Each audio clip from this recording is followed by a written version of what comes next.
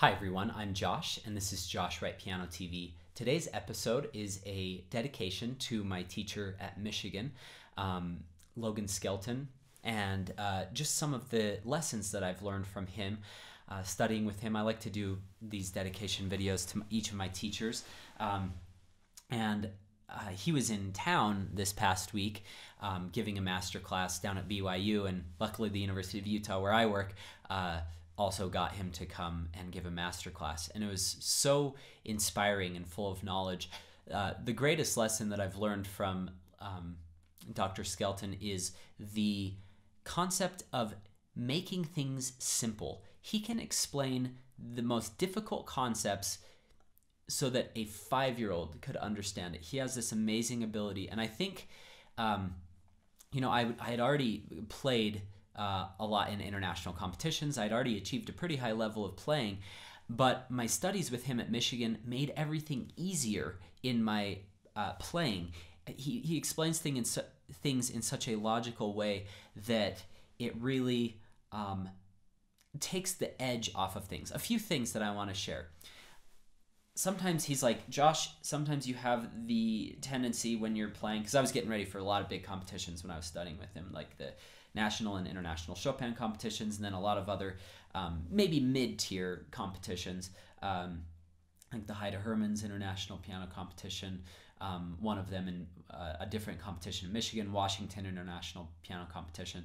And he had said, when you're playing like etudes, like, if I'm playing this etude, he's like, sometimes you have this habit of getting down in the keys, or I think it was the Chopin Sonata. He's like, you tighten a little bit. He said, what I want you to do is I want you to move around, like so.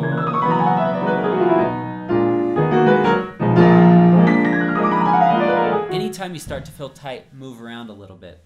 That helped me so much. It's unbelievable. He taught me a lot about sabotaging yourself before your performances. So like, give yourself the worst possible conditions. Play with freezing cold hands.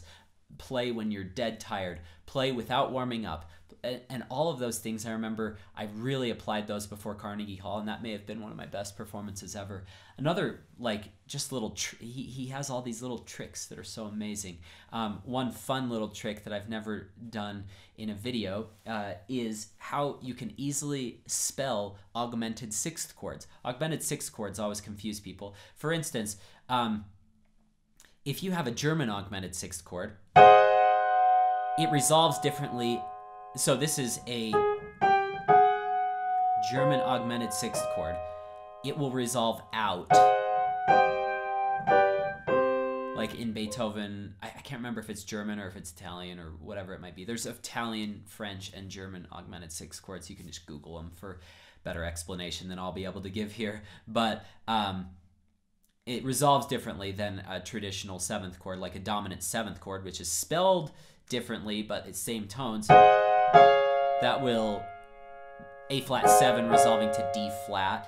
This is a German augmented sixth chord resolving outward to C minor. Kind of adds an extra flavor.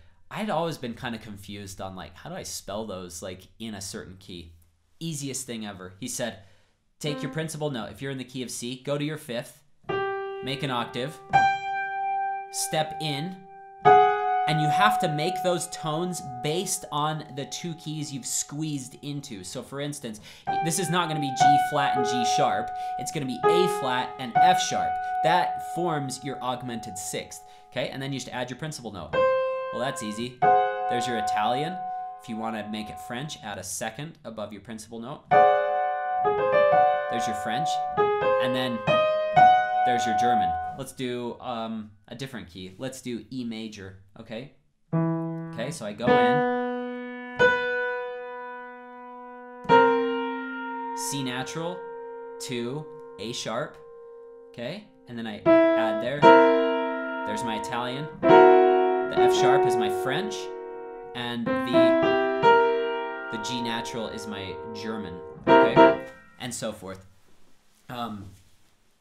That trick is life-changing. Check out my video on church modes. Ionian, Dorian, Phrygian, Lydian, Mixolydian, Aeolian, I think oh gosh, it's been so long. And then Locrian. Oh geez, is that right? Mixolydian. I think it's Aeolian. I might be drawing a blank on that sixth one. Okay, and then Locrian, and then back to Ionian. He taught me the easiest way to remember those. I always was so confused. Like, it's like, oh, Dorian is D to D. But then somebody says, play me a Dorian in the key of G. And I was like, I gotta remember whole step, half step, whole step. And it was just a mess. And he taught me the easiest way. Check out my video on church modes. I can link that in the comment section or the description below. The last thing that I wanted to go over that he taught me is a passion for never ceasing to learn. He is an encyclopedia of knowledge. It's unbelievable. I remember he was giving the master class the other day and I was taking notes, and he said, because he was talking all about when dotted eighth notes followed by a 16th are over a triplet, do you incorporate that into the triplet or do you play it after? And all of the exceptions to those rules. And I was taking notes, and he's like, Josh, stop taking notes. He's like, you need to come see me after if you want all the specific examples, because there's this exception and this exception and this exception, and but you have to kind of look at this and, oh, this is why I would do it this way. And it's just, he has years of studying, and right now he's working on a fascinating project. I don't think I can say anything about it, but it will change the music landscape of a specific composer's critical edition.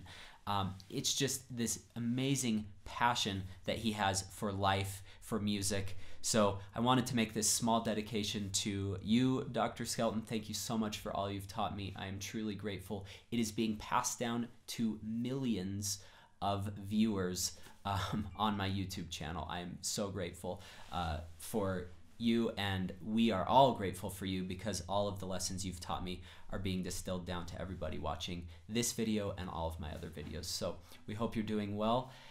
I hope each of you watching this video are doing well. Have a great week. Good luck in your practice sessions.